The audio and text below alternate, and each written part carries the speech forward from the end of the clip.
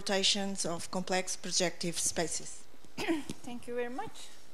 And I would like to thank the organizers for this nice workshop. It's a great pleasure to be here again. Okay, so what I am going to tell you today is joint work with Victor Ginsburg.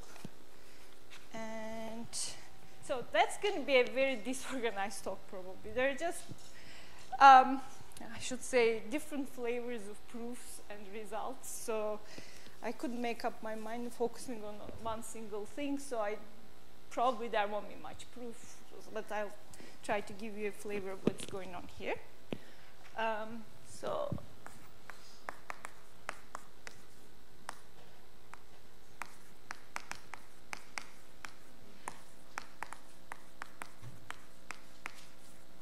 Okay.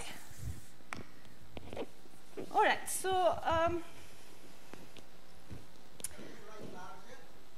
Pardon me. Okay, I will try. Okay, I will try.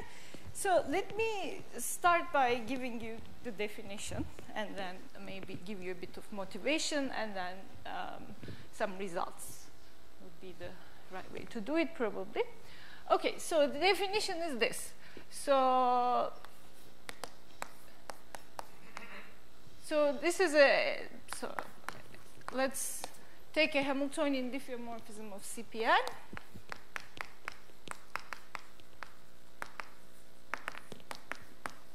And we say that this is a pseudo rotation.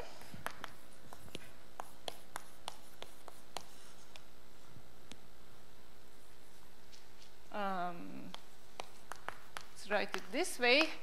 Hereby I will simply refer to it as PR if it has exactly m+1 periodic orbits. Let's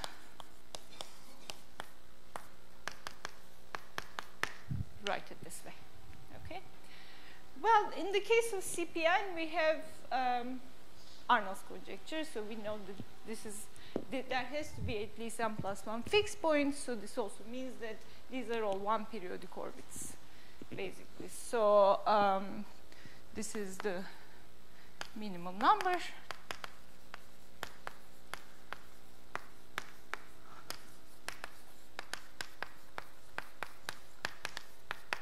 For CPN. Okay, so of course, as I said in the case here, let's write 1 here, indicate the one periodic orbits or fixed points of this Hamiltonian diffeomorphism. So this is all periodic orbits CPN.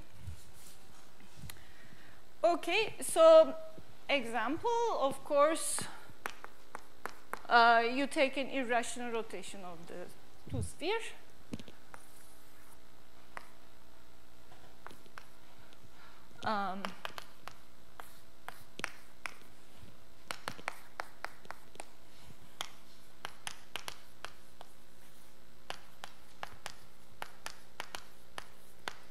Okay. All right. So where does let me leave it at that with the definition and the first example, and give you a bit of the motivation where this whole story comes from, why we sort of decided to look into this kind of question. So the motivation, first of all, well, comes from low-dimensional dynamics. Low-dimensional dynamics.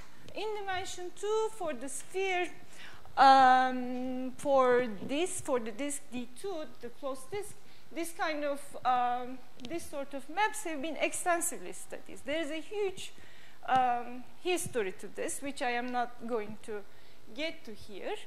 The whole thing starting from questions such as whether there are homeomorphisms of Rn to begin with, or R2 with dense orbits, for example. And then the question is related to like properties like topological entropy, whether the map is mixing or not mixing, etc., etc. As I said, there's a really rich history of this when, in the case of n is equal to 1,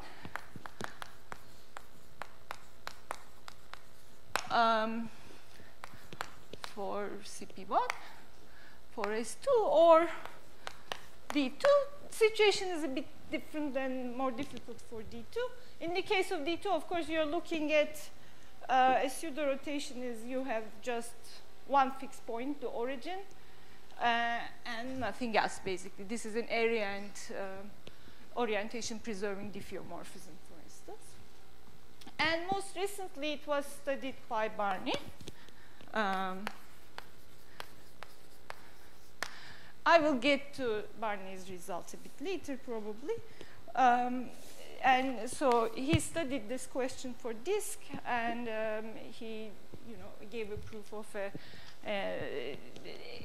examples, construct examples of an important thing here, important kind of pseudo-rotations. He studied with disks, methods using finite energy foliations.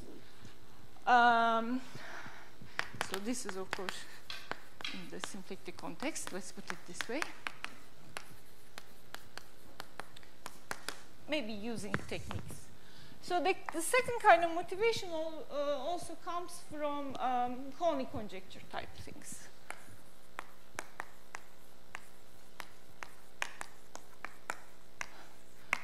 Okay, so let's recall that Conley conjecture asserts the existence of infinitely many periodic, simple periodic orbits of a Hamiltonian diffeomorphism on a, let's say, closed symplectic manifold. And let me take this opportunity to update you on what is the sort of what we know at the moment. So we know the following thing. We know that Conley conjecture holds. So maybe I should say, I should write what we know. If there is no sphere, it's a strange way to write it, but this is what it is. A in pi to m, such that both omega and this is an and, this is important. C1 on A are positive, then Conley conjecture holds, meaning that we have infinitely many simple periodic orbits, basically. So, so this form, of course, includes manifolds like negative monotone manifolds, all symplectically aspherical manifolds whenever C1 is equal to 0, and some new examples like weakly exact symplectic manifolds, basically. So now, what happens is that this is the sort of, I'm not going to get into the history of Conley conjecture here, but it's obviously false for some nice symplectic manifolds of interest, such as this example shows, the, rotation, irrational rotation on the sphere. So, not just CPN, but Grassmannians, coadjuvant orbits of compact Lie groups, etc., all admit Hamiltonian diffeomorphisms with finitely many simple periodic orbits. However, there is one common feature of all these examples. They are all, the ones we know are of this type. Basically, they always are non-degenerate. The number of periodic orbits is always the sum of Bethe numbers, simple periodic orbits.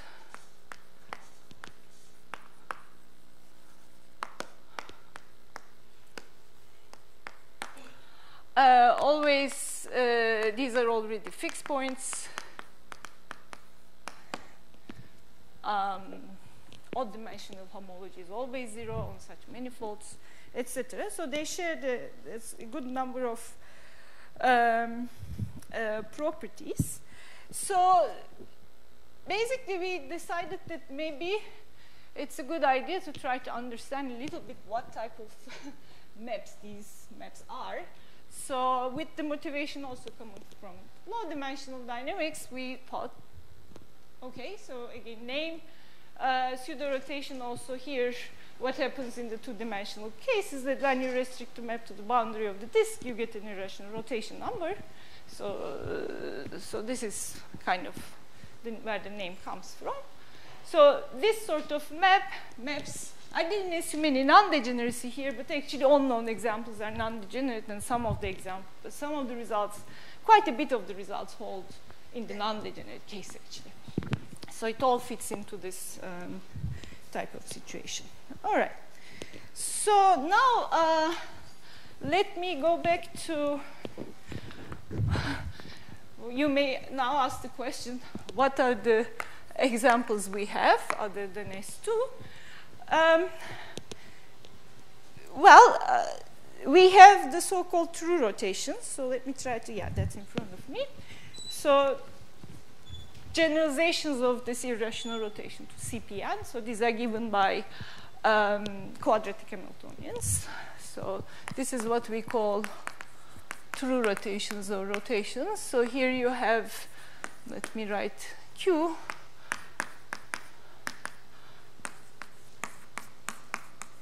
Okay, so I'm thinking of CPN as the quotient here, which lives in 2n plus 1.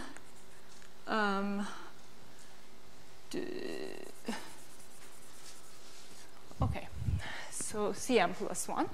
So let's write Z here. So these are going to be lambda I Zi square.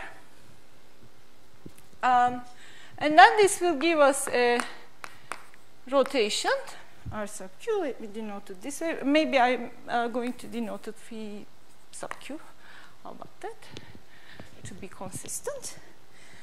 One can actually assume that the sum of lambda i's are equal to 0. This is equivalent to assuming that Q is normalized to have 0 integral over CPN. Okay, so we get a phi sub Q, and this becomes non-degenerate if and only if, with this normalization I'm using, the difference between lambda i's and lambda j's are not integers, which makes sense, right? The eigenvalues here are going to be the e to the 2 pi I, the differences, basically. And strongly non-degenerate, here strongly non-degenerate means that all iterations of phi non-degenerate, so if this is phi,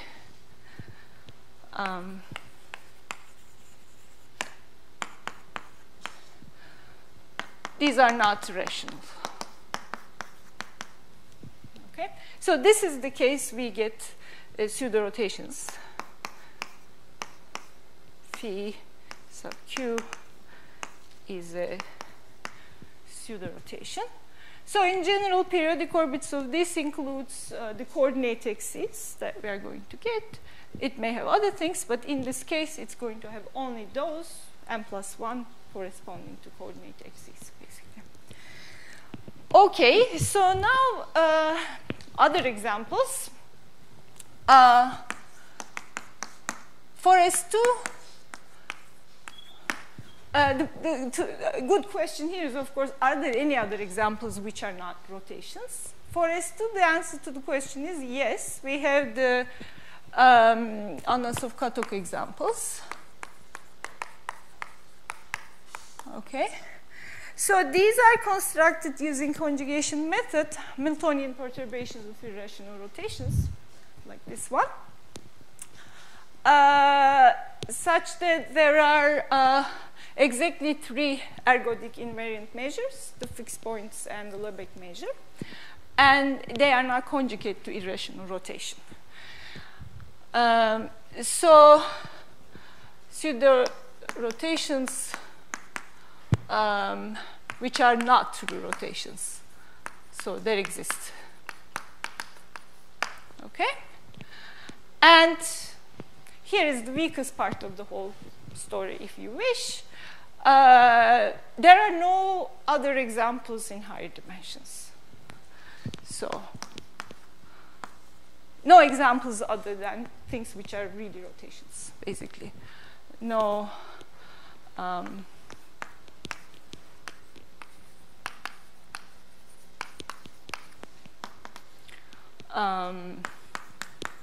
So let's say for Cpn with n greater or equal to 2.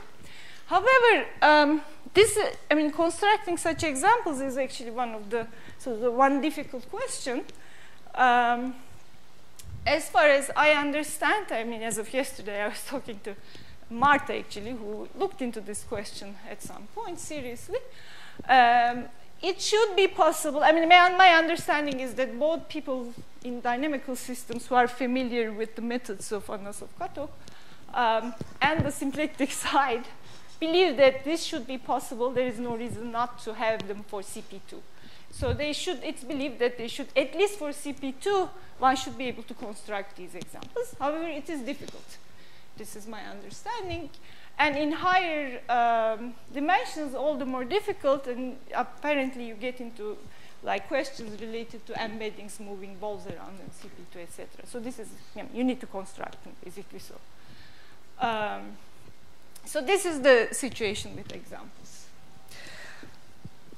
Okay, so nonetheless, as I said, the good thing is that, however sort of restrictive class this may seem, one can actually say some interesting things about these maps, and this is pretty much the topics of my talk today. All right, before I can say anything more, I need to give you a little bit of the background where how these results are going to fit in. So there will be a little bit of, let's say, reminding us past results and some preliminaries.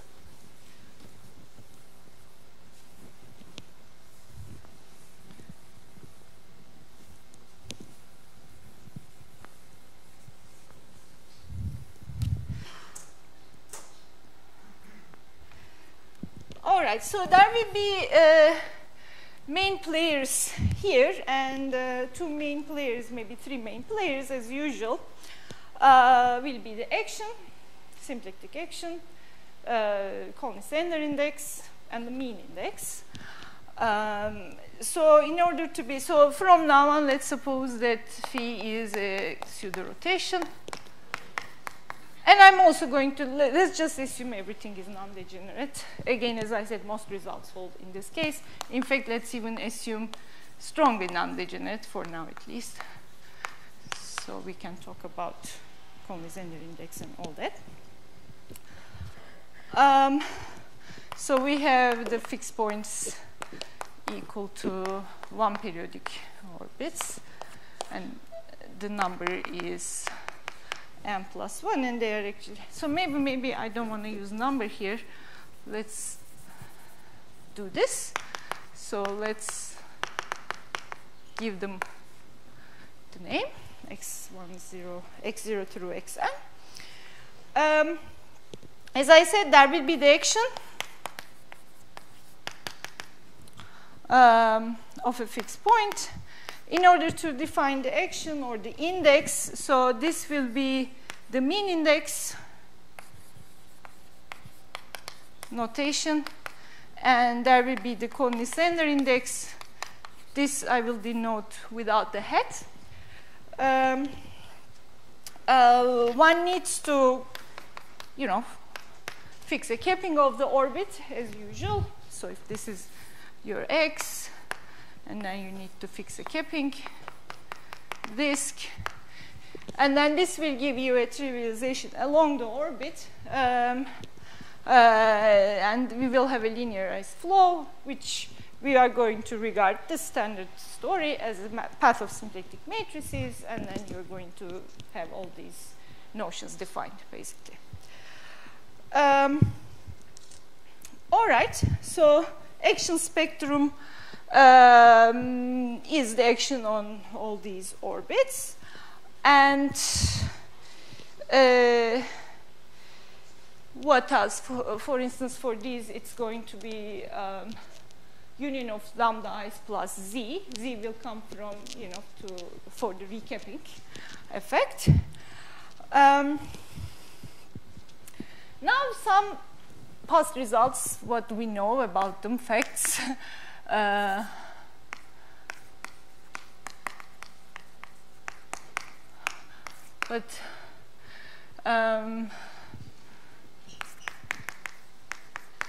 Okay. The first one is that on the action spectrum, so let me write it this way, so this will be the X denotes any one of these things, bar denotes the capping. This is a subset of R. So let me get a different page myself. So there are two orderings on the action spectrum. So here's what I want to say. There is a one-to-one correspondence between capped orbits and homology classes, in this case, because CPN is a very nice symplectic manifold. We know all the... Can you repeat the definition of the action, please? You need to integrate the symplectic manifold over a disk such that its boundary is X. I don't remember where I put the pluses and minuses, and then you integrate HDT, yeah, over the. Okay, so what was I saying? So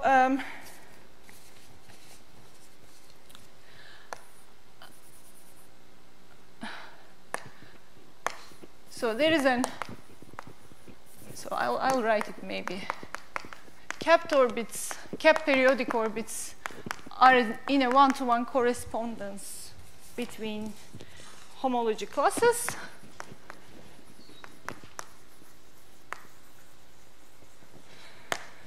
Okay, and these guys are ordered by both action and index. You can think about it mean index or the Conley-Zender index, which may be slightly easier. And the important thing is, and this is important, that this ordering coincides.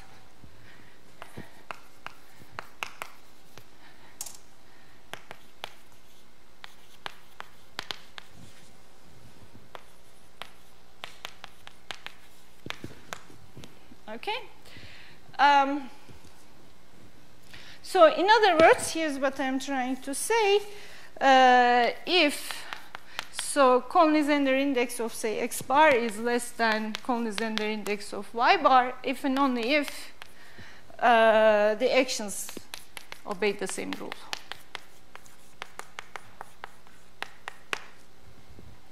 Okay. So this is one thing.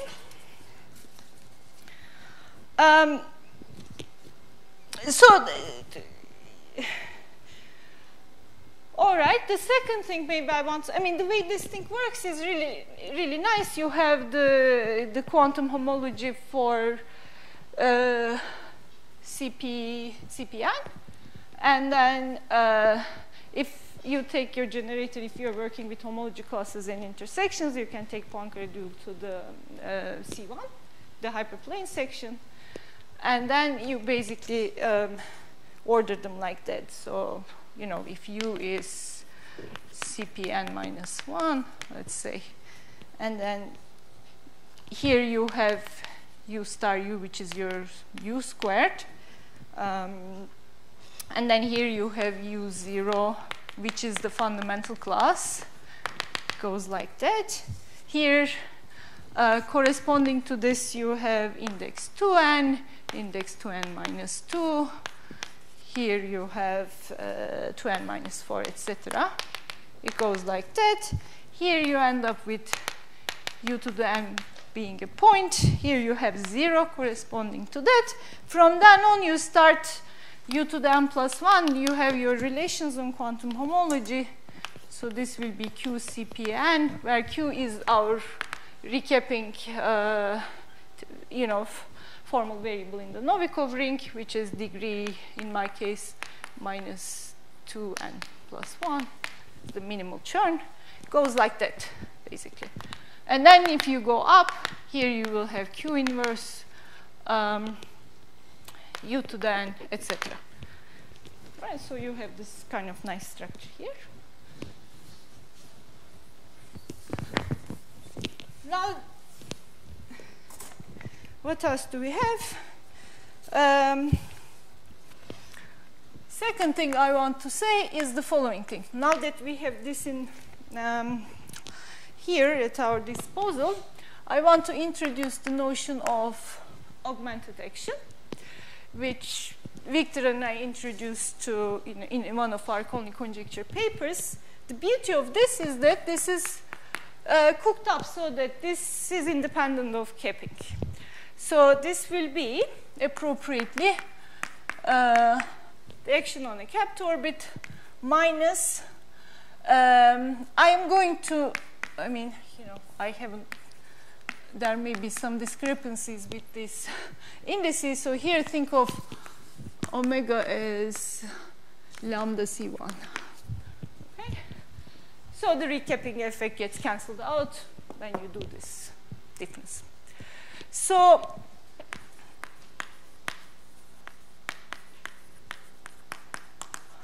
okay, very nice. So the nice thing about this is the following thing. This is a theorem that goes back to, I don't remember, maybe 2010 or something. And the theorem is this. So in the case of CPN, all of these guys are equal.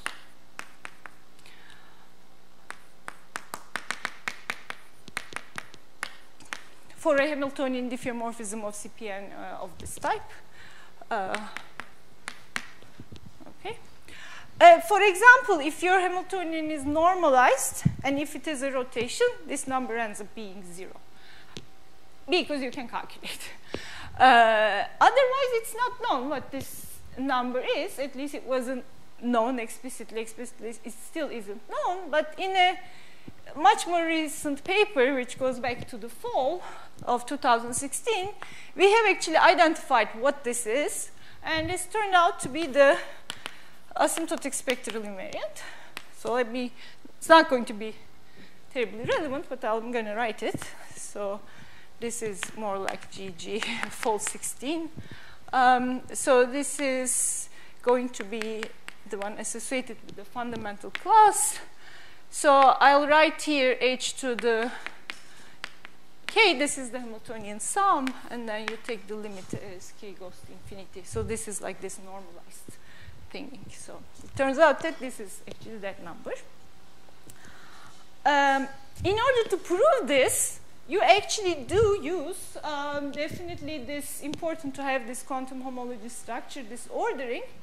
And then you also need a Lustanic-Schnellmann type result to order actually these actions and stuff. And then the proof works along the lines of you count your orbits basically in two different ways, and the orderings coincide, and you get this result. So it is because of that, whenever I have a pseudo rotation of CPN, does it work? I can actually treat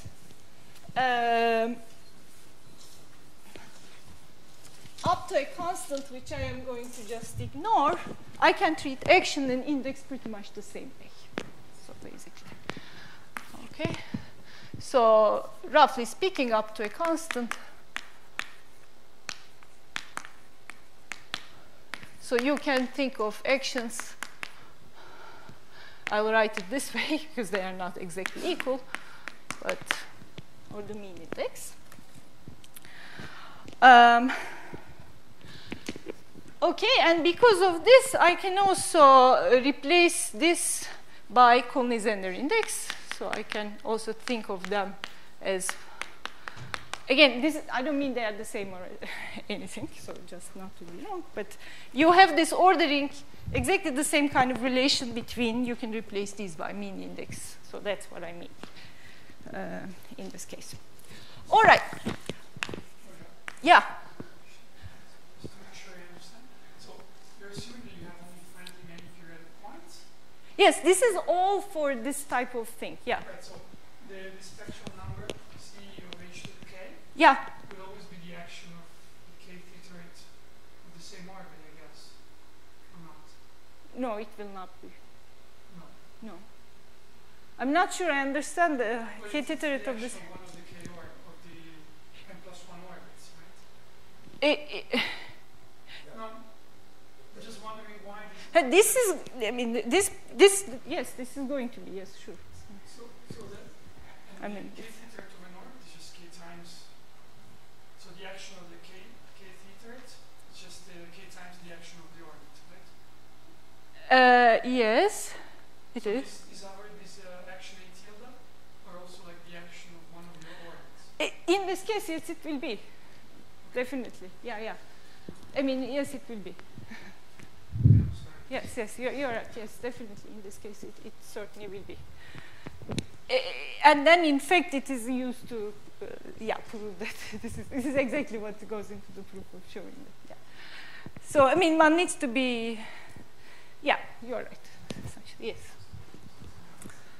Okay, so then another thing is, in another direction, is we have some resonance relation type results. So this goes to Ginsburg-Kerman. So here is, again, a paper in 2010 or roughly around that area.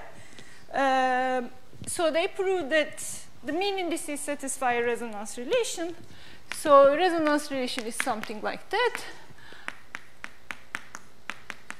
AIs are integers, non-trivial, not all 0.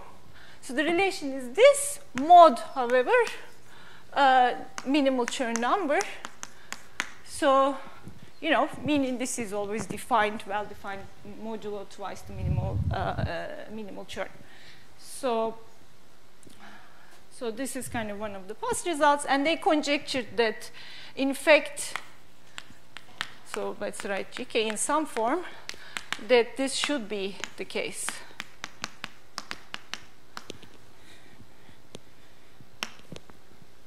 It's the case for S2, for example. You get, you know, alpha minus alpha, and then you add them, and they cancel, etc. Okay, so now we know that this is the case for instance, pseudo-rotations of CP2. That's one of our results. But in general, this is not known somehow. It's an open question, and already for CP2, it uses pretty non-trivial things to see that resonance relation. Okay, so now let me just see if I have to say anything else before I tell you some results, basically, I want to tell you. Okay, so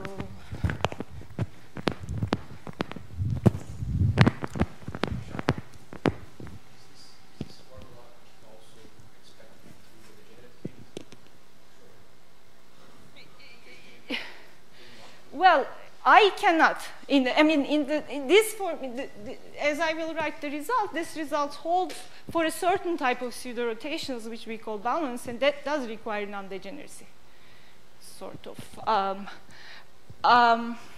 Yeah.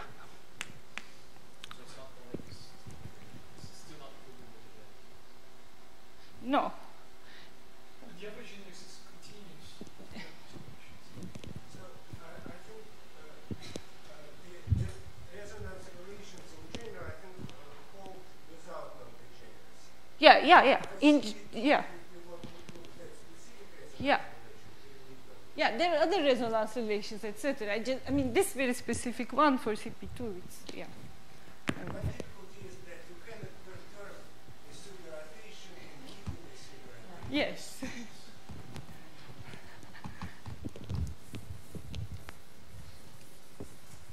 Yes, exactly. Okay, so now result. So I want to tell you the interesting things.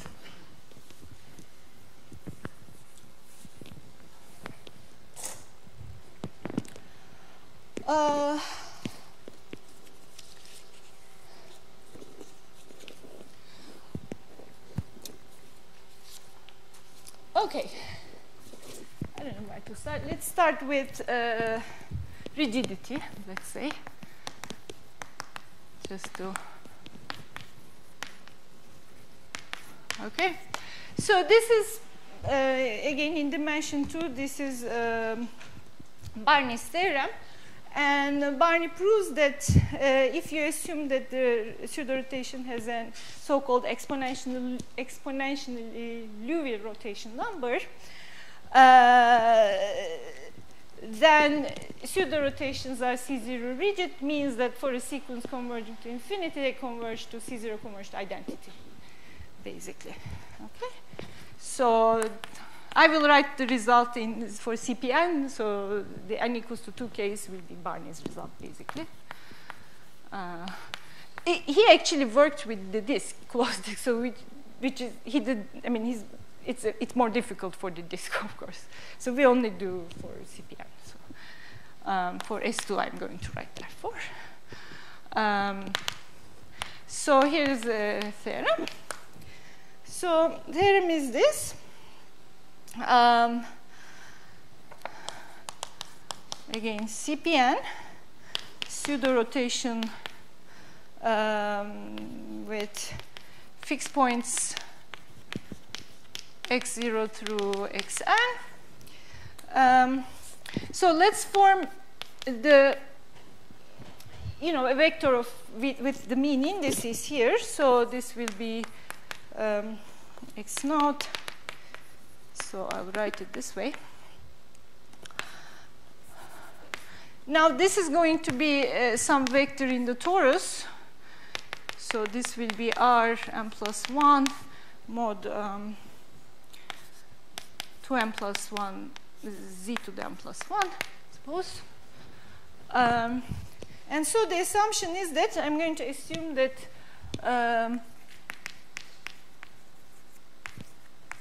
I'll write what that means is exponentially Liouville, just like Barney's case. And this means that for every exponent c, there exists a ki sequence going to infinity such that maybe ki here is not the right notation. Let's say ji sequence, such that when I look at, so this is the distance closest to an integer vector here on the torus. This is less than exponential minus c ji. Okay.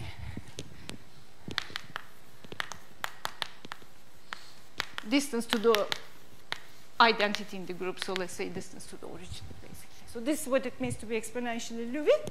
I didn't write the result, but as in the case of, in Barney's case, this type of thing, they have zero measure, but they are of second Baire category, this type of rotation numbers. Okay, so the result is that there exists a ki going to infinity such that phi to the ki approaches, C0 approaches identity. From this, Barney, for instance, derives that such a phi is not mixing. This was one of the things.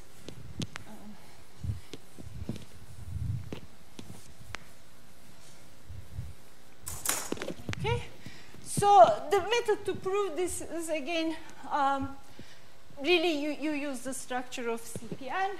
So you have this correspondence between capped orbits and homology classes.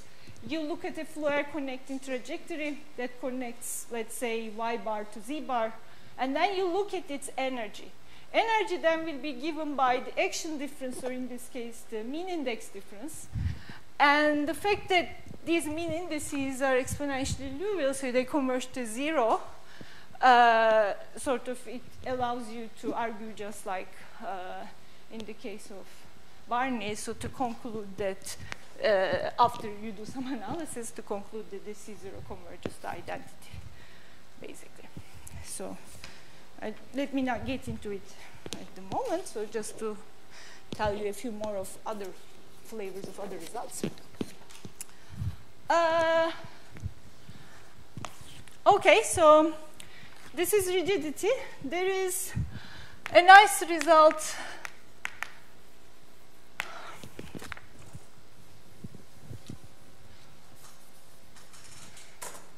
which concerns invariant sets.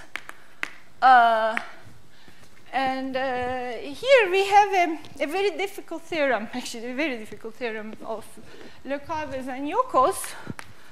I'm going to only tell you the case that sort of is relevant for us. Their theorem is much more general. So this goes to 97. Okay. So if you have a pseudo-rotation of S2,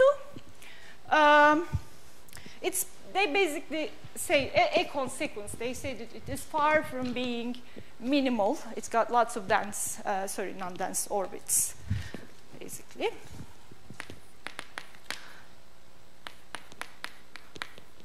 A PR.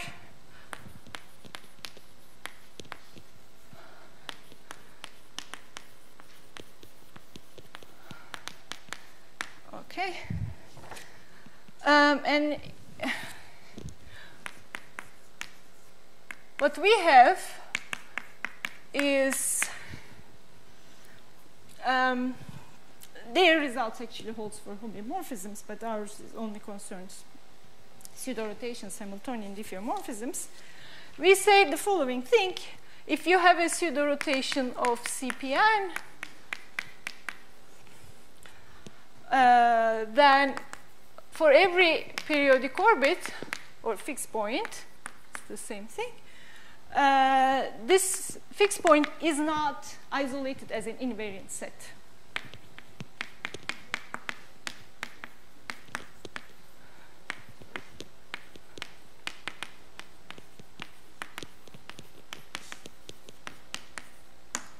Okay. So in other words, every neighborhood contains a full orbit, basically. And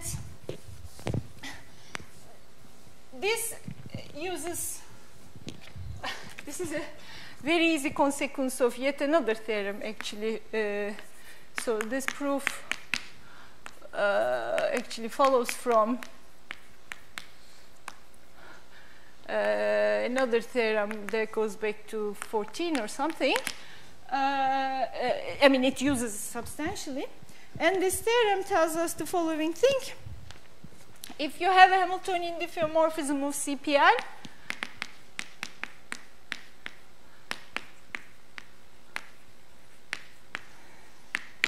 it doesn't have, this has nothing to do with pseudo-rotations. And if it has a fixed point, a periodic point, fixed point, periodic point, whichever, which is isolated as an invariant set, isolated invariant, let me write it like this, and that it is homologically essential, so local Floer homology is non-zero, then you have infinite many periodic orbits, infinite many simple periodic orbits. We stated for hyperbolic orbits, but the proof works in this case, basically. And then if you look at now in this case, what you see is that well, in the case of a pseudo-rotation, of course, all of these periodic orbits or fixed points are going to be essential. If it were isolated, we would have to have infinitely many, but we don't. It's a pseudo-rotation. So basically, this is a non-trivial result, of course. I mean, that uses like a version of Gromov compactness theorem, as well as the action of quantum homology on filtered Floer homology. It's got two different flavors of components to its proof. Again, this is a different kind of story here.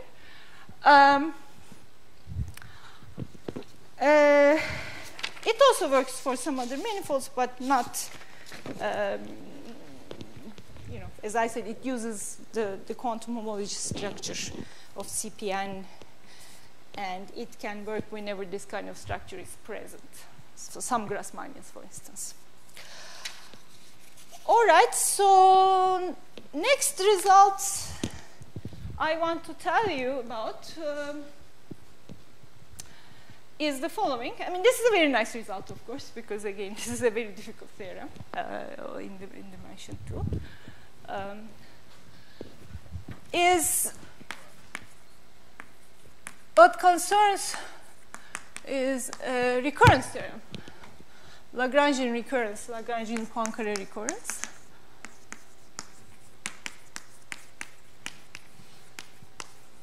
Okay. So this is a version of symplectic Poincare recurrence question or conjecture. The first time I heard it from Victor, but there may be other people I don't know. So here is the conjecture. So let's call it LPR. So let's take a Hamiltonian diffeomorphism of a closed symplectic manifold.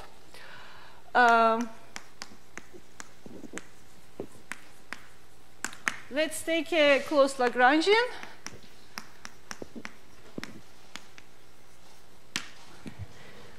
And claim is that there exists a sequence of iterations such that all these guys, again, I'm going to attribute it to Ginzburg.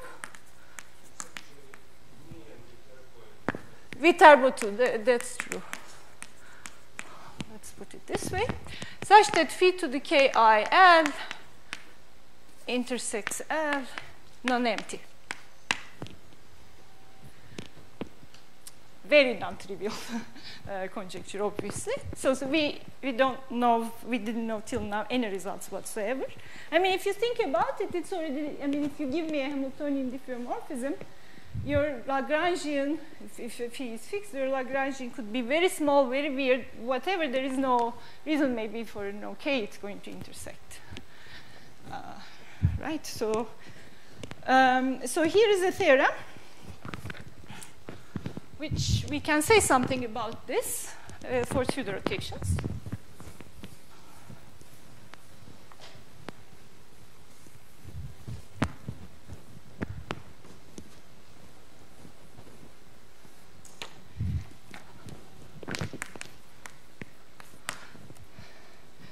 Okay, so I'm going to write it this way. LPR holds for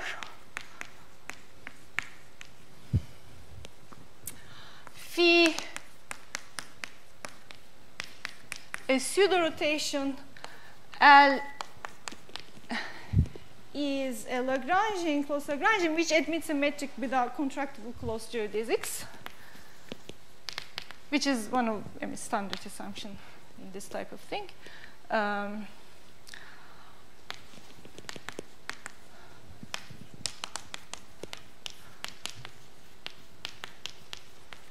Like a torus.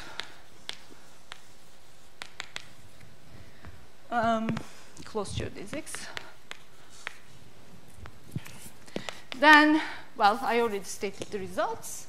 So in this case, actually we can prove that this type of, this recurrence theorem, this conjecture holds. As I said, it's a very small class of diffeomorphism, but it's the first of its kind. So in that sense, it's nice. I like it, at least.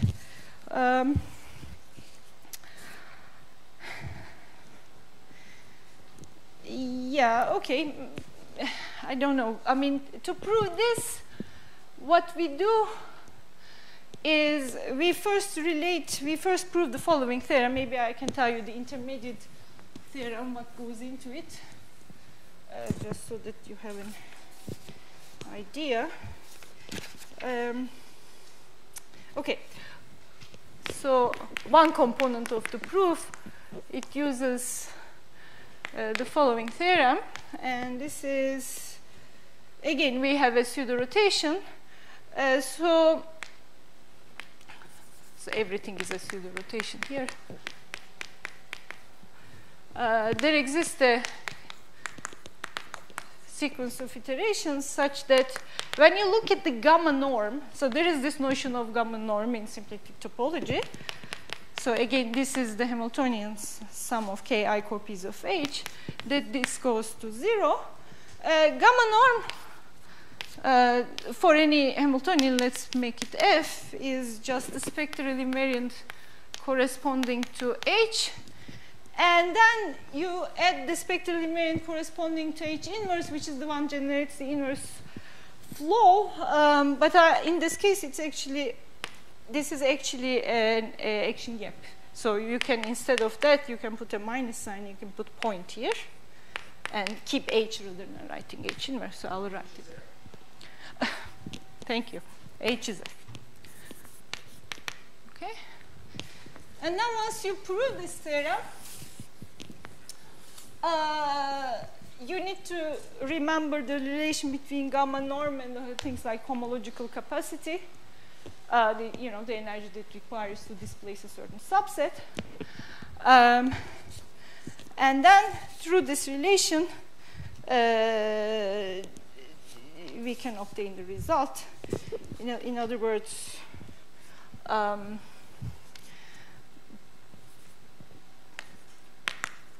I'll write it. Let's write it this way. And I'm going to write it the homological capacity of L. This will be the, again, these are, this is standard notion. So you look at open sets containing L. So it relates to this.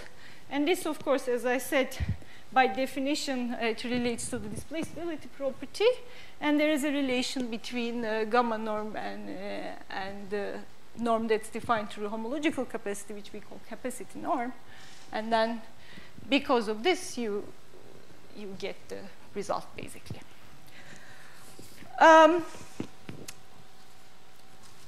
Okay, so a few more things. Maybe I'm not even going to write. Maybe I'm going to write, because we had this, we had this thing. So another component of this whole story is index-related results, resonance relations, etc., some of which I have already came about. So one of the key things that happened, and in this part maybe I won't even write anything, it turns out that to a pseudo-rotation, you can actually associate a true rotation whenever it is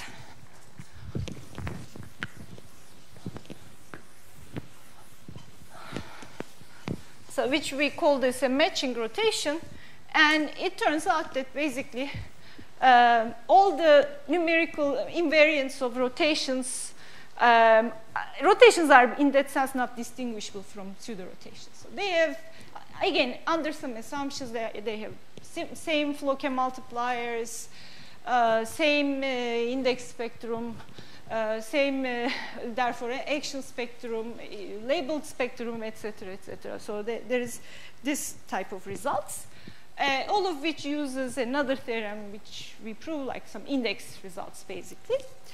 And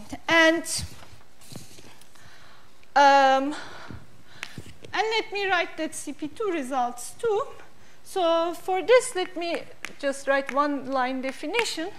So what I want to do is add one more component to this pseudo-rotation business, and let's suppose that I want to consider the non-degenerate case. And I am going to index the orbits, fixed points, sorry, cap them rather than index them, so that I'm in the following situation. Coulomb-Zander index of xi bar is 2i minus n. So these indices range from minus n through n. So they are all within this range. So a definition, in this case, with this kept this way, phi is called, we call it balanced, if the sum of mean indices is equal to 0. Example, strongly non-degenerate rotations, irrational rotations. Okay.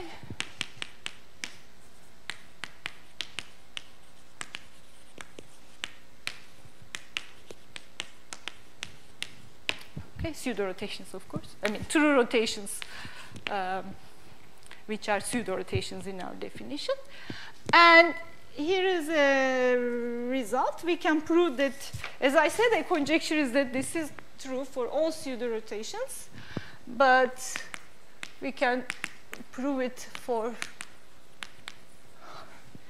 CP2 for strongly non-degenerate ones.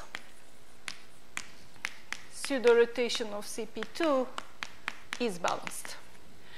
And not only that, we can also prove that all of the fixed points are elliptic. And in fact, we first proved that fixed points are elliptic, and then we use it in the proof of this balanced business. Okay? Before you ask me, let me say that this proof, the fact that fixed points are elliptic, definitely doesn't go through already for CP3. And that proof also uses this theorem that I erased, that if you have a hyperbolic orbit, then you have infinitely many periodic orbits. So it is also somewhat uses some very non-trivial components to it to show that these fixed points must be elliptic, actually. And then to show that this is balanced, as I said, I will use an index theorem that I haven't written down here because it's kind of lengthy, as well as the fact that all fixed points are elliptic. So this is I mean, we are still sort of writing this paper. There are lots of nice components. So comments, questions? Otherwise, I'm done.